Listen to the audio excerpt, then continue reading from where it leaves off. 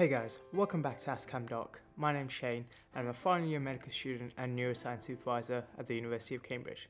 And today I'm going to talk a little bit about targeted muscle reinnervation. So today we're going to be answering 4 key questions.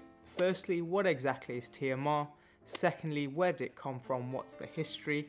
Thirdly, what's the evidence for it? And lastly, what's the future directions and where can we take this? Right, so let's get to it then.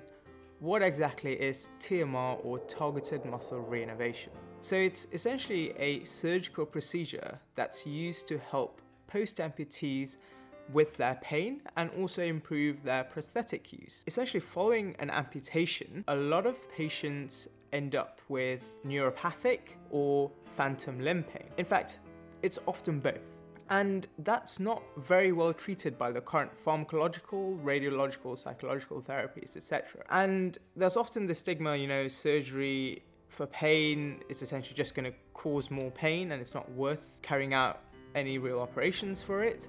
But actually, TMR, targeted muscle reinnervation, is honestly one of the biggest exceptions. Essentially, after the amputation of a limb, the sensory neurons or the sensory nerves undergo a degree of aberrant growth because they try to go and innervate a distal target. But of course, as the limb has been amputated, there is no distal target, and as a result, they just end up forming a neuroma. And this is the neuroma, or this is the thing that causes a lot of pain, especially neuropathic pain. And like I mentioned before, it's not very well treated by pharmacological therapies, which is usually the first line. In order to get around this, several surgical therapies have been tried. Most of them are based on the concept of, yes, you have a neuroma, you find it, you chop it off, and then you just bury the proximal sensory neuron into some muscle or just cap it off and just leave it there.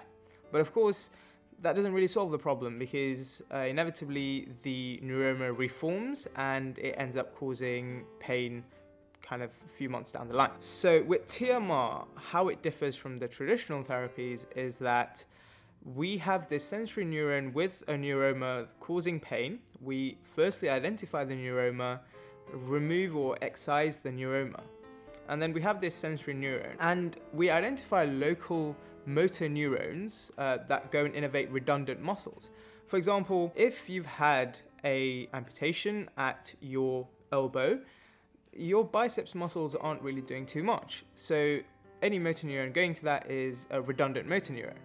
So we identify those redundant motor neurons and we also transect them, and we connect that transected motor neuron to the sensory neuron from which we removed the neuroma originally. So essentially, the sensory neuron now has a viable, active distal target that it can go and innervate. And what this means is, this is less likely to now form a neuroma and cause pain. Often the analogy that's used is you connect a live wire to a socket, and once that's been done, it's now quite safe and it's no longer going to cause a problem or pain. And so that's the principle behind TMR. So to summarize the technique then, we identify a sensory neuron with a neuroma that causes pain, we remove the neuroma, and we reconnect the sensory neuron to a redundant motor neuron that's nearby. That has been the technique.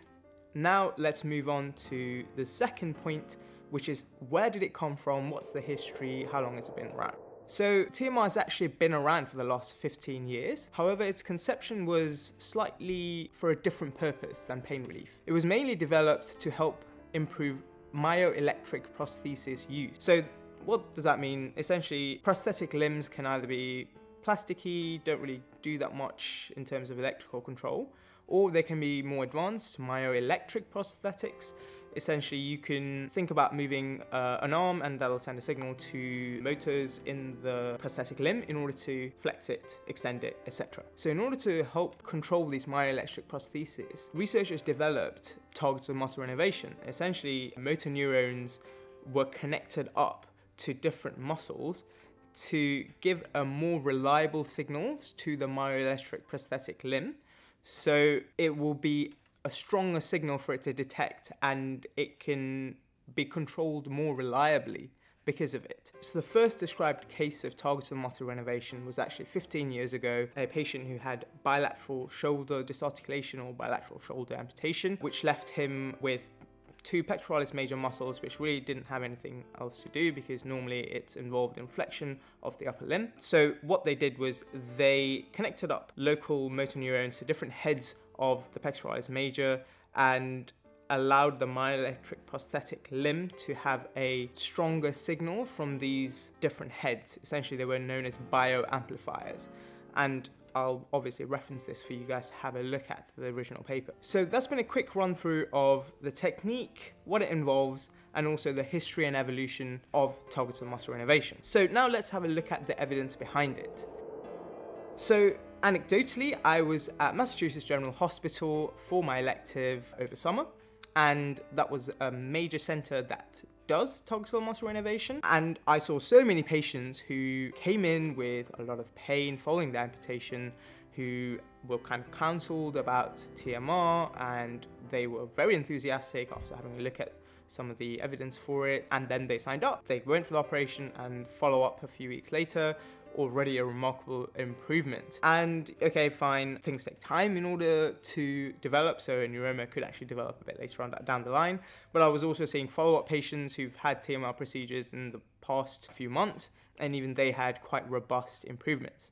But that's obviously anecdotal experiences, so let's actually examine the literature. In the literature, there are a whole range of evidence going from case studies, case reports, which we know is kind of low-level evidence, all the way up to an RCT or a randomized control trial, which we know is a much higher level of evidence. Yes, there has only been one real RCT that has been done, obviously due to ethical concerns and considerations that need to be taken. But that RCT did show promising improvements in analgesia and pain relief. So there definitely is a strong basis and evidence for TMR in helping to provide analgesia to post-amputees. But as with anything, we need more evidence. We need longer follow-up times, we need larger population sizes, validated outcome measures, and we need very good controls. Often some of the papers that are out there in the literature have to compromise, especially on sample sizes and other parameters and factors,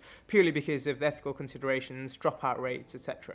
So the future is promising, but definitely more evidence and more research needs to be done. So that brings us on nicely to the future avenues and future directions for TMR. In terms of the future, there have been studies that have actually carried out TMR at the exact point of amputation, because the idea is, why wait for a neuroma to develop in order to cut it off and connect the sensory neuron to a redundant motor neuron? Why not just do it at the time of the operation and prevent the neuroma from forming in the first place? And this idea obviously was put to the test with even quite a few research papers now, and they have also shown promising results, just as with standard TMR done after the amputation.